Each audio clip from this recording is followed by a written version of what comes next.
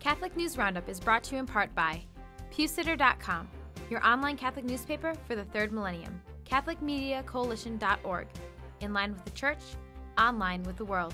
And TheAmericanCatholic.com, politics and culture from a Catholic perspective.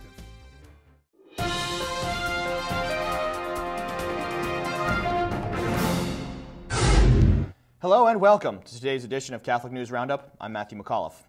Pernicious Pepsi policy. Shareholders are putting up a fight against Pepsi's contract to use the stem cell lines of aborted babies for flavor research, going as far as asking for help from the Security Exchange Commission.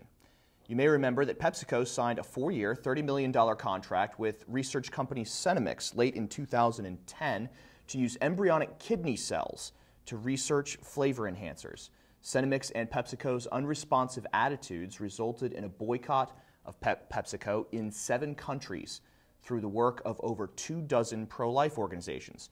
The shareholder who filed the resolution with the SEC is specifically asking for a corporate policy that respects human rights by not using parts of dead babies for research, while Children of God for Life calls for moral sensibilities that recognize how such, quote, research affects stock values, retirement pensions, and investments. Documents destroyed. Records needed to prosecute Planned Parenthood in Kansas have mysteriously disappeared, causing a delay in the criminal court proceedings. You may remember that America's abortion giant faces 107 criminal charges involving late-term and botched abortions in the state, and now, as it turns out, the Kansas Department of Health and Environment, or the KDHE, has destroyed the very records needed for the case.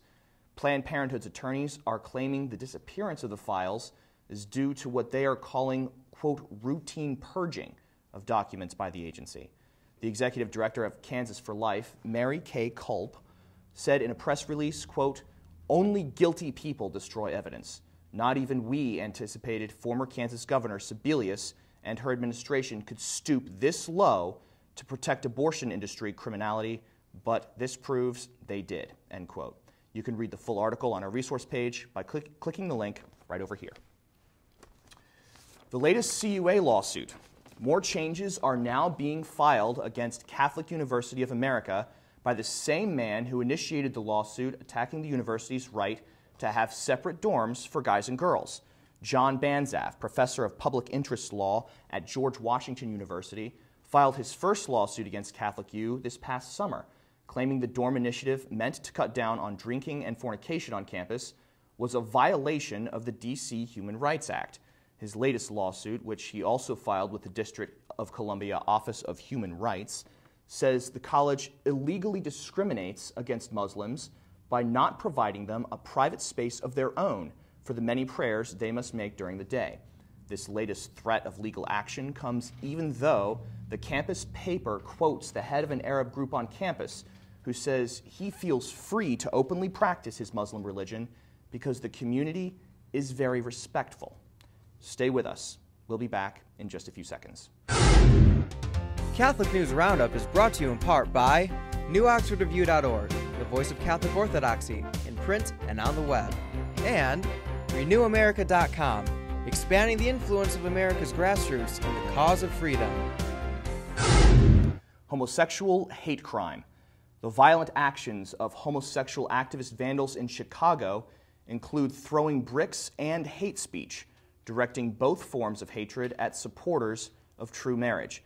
RealCatholicTV.com recently reported an attack on a fundraising dinner held by the group Americans for the Truth About Homosexuality, or AFTA, at Christian Liberty Academy, during which bricks with threats written on them were thrown through several windows. Peter LaBarbera, founder of AFTA, tells OneNewsNow.com that he got a statement from Bob Schwartz, the co-leader of the Gay Liberation Network, suspected as responsible for the attack, which says, quote, I did not and will not condemn the actions of persons who threw the brick pavers, assuming that they did so out of hatred of Lively LaBarbera and the Christian Liberty Academy, end quote. LaBarbera describes the group as a Marxist homosexual direct action group. Shocking gay play. A new play in Hartford, Connecticut that seeks to expose children to homosexual situations they may be uncomfortable with is being forced on kids, even behind the backs of parents.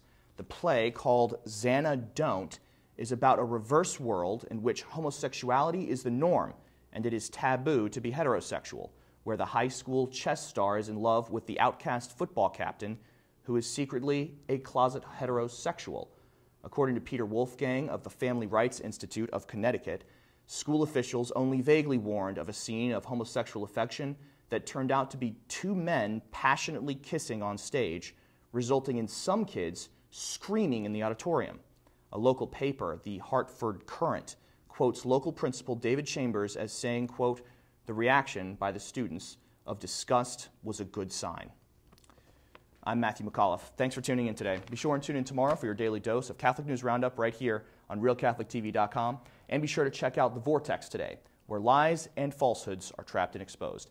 Thanks for tuning in. Be sure to tell all your friends about us. And as always, God bless you.